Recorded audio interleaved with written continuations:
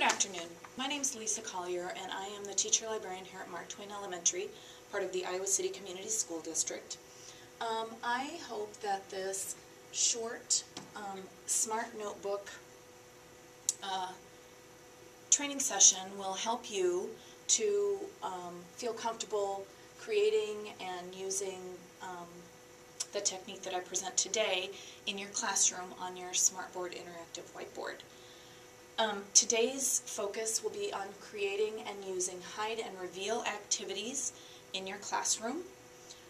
If you want detailed instructions on how to do this, you can look in your learner workbook starting on page 41.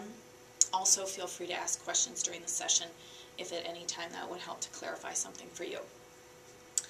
I'm going to start by clicking on the forward arrow to get to the next page of this notebook file.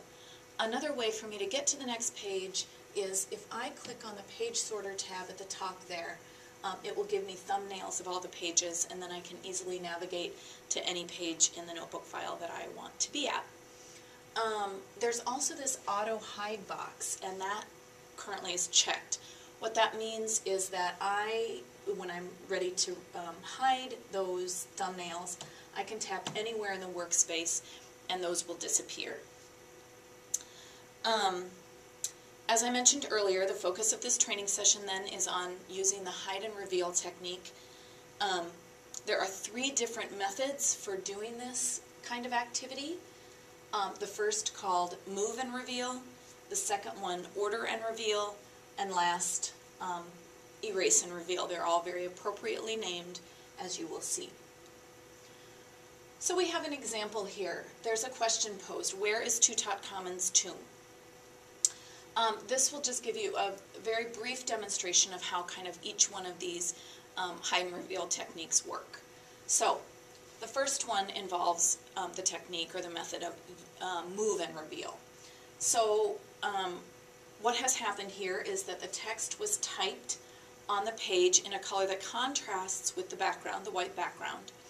But then an object larger than the text has been created, in this case this black rectangle, and it is put over the text to hide it. And all we need to do to reveal then the answer is to move that object. The Valley of the Kings is hiding right under there. The next method is shown here, order and reveal. In order and reveal, it's a little bit more complicated. Back to move and reveal, you need to type the text, create an object to cover it, and then move the object in order to reveal it. Order and reveal gets a little more complicated. There's an extra step there. It involves using color and order, or the order of the objects in order to hide your answer and then obviously eventually reveal your answer.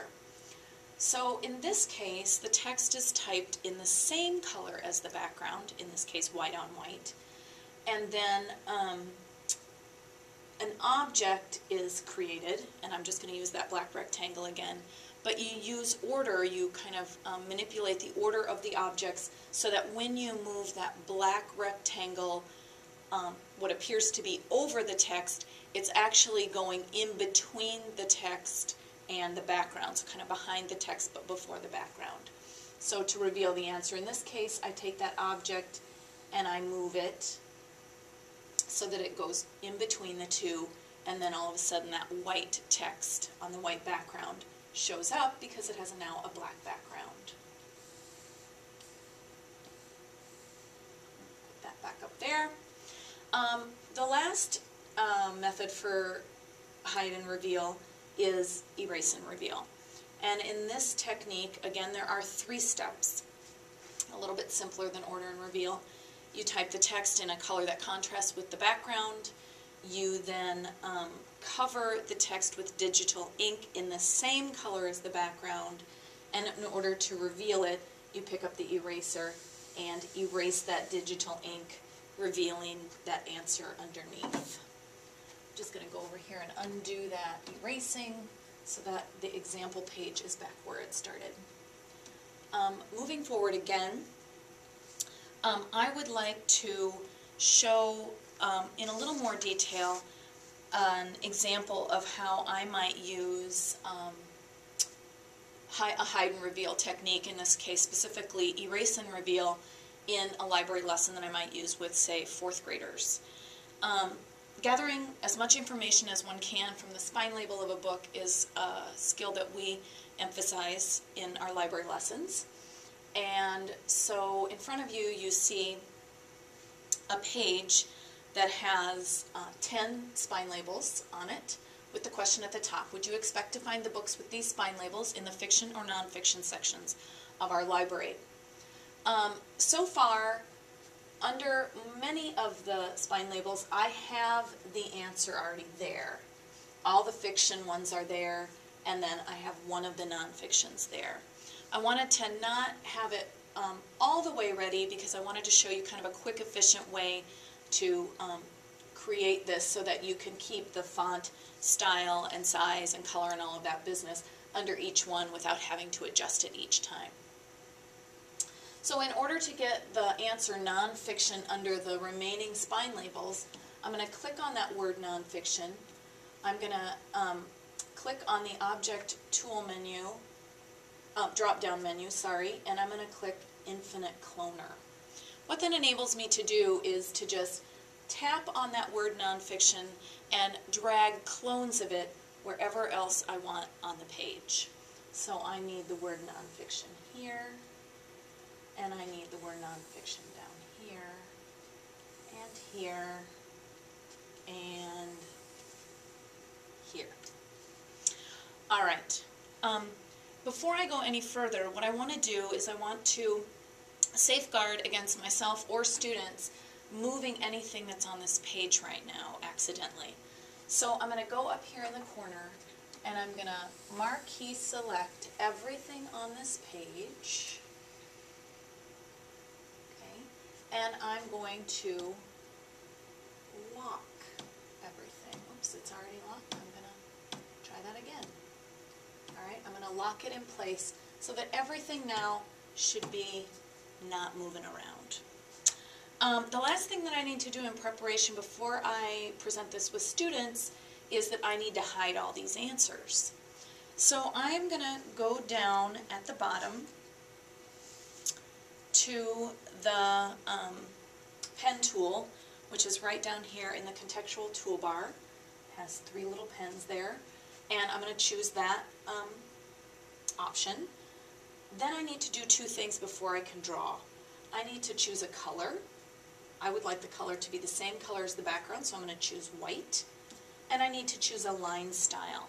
And because I just want a nice thick line to quickly cover those answers, I'm going to choose that bold, thick line.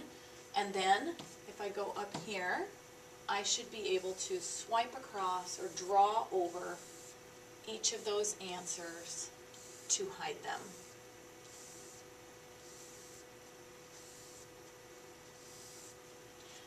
Now I'm ready to present this activity to students. So what I would do is obviously direct students over to the far left, and I would say, looking at this spine label with an E-C-A-R, first of all, what does that tell you about this book? What do you know about the author? And then give them some think time to decide fiction or nonfiction. Then I could call on a student to come right up, use the eraser, erase that digital ink to reveal that answer fiction, and so on throughout this entire activity. This makes this activity interactive. It makes it, it allows students to have time to think in between each one,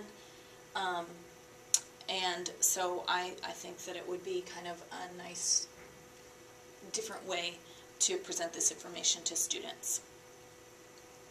I hope this demonstration of how to create a hide and reveal technique, specifically we used erase and reveal, is helpful to you as you explore ways to use this in your classroom. As you can see, it's fairly simple to create and use, and I think that it could be used in almost every subject area, every grade level. And if you have any questions, please let me know. And if you get in there and you get started and you get stuck or you're not sure what to do, please let me know and I'd be happy to come into your classroom and help you. Thanks.